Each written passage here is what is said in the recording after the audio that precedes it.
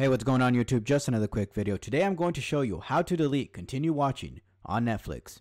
Let's get started. First thing we need to do is log in to your Netflix account on a web browser.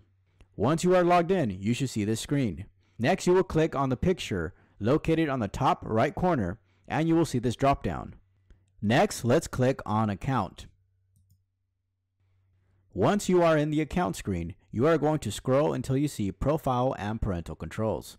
Next, you will click on the profile drop-down that you are trying to modify. Then we will click on viewing activity. For this example, we are going to delete Selena. So we are going to click on the hide from viewing icon. And if you want to delete the series, all you have to do is click hide series.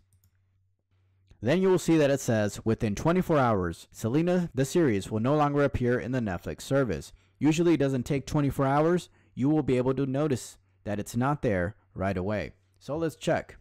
I'm going to click back on Netflix, scroll down to continue watching, and it's no longer there. You can also do this from your mobile device using the Netflix app. So let's find the Netflix app. Once you're on the Netflix app, you're going to click on More, bottom right hand corner. Then you will click on Account. Once you click on Account, you will be redirected to a web browser.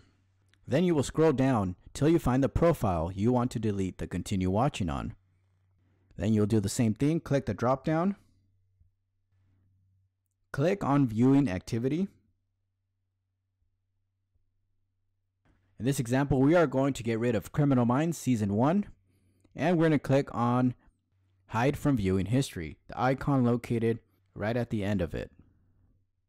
Then you will see within 24 hours, Criminal Minds Season 1 will no longer appear in the Netflix service as a title you have watched.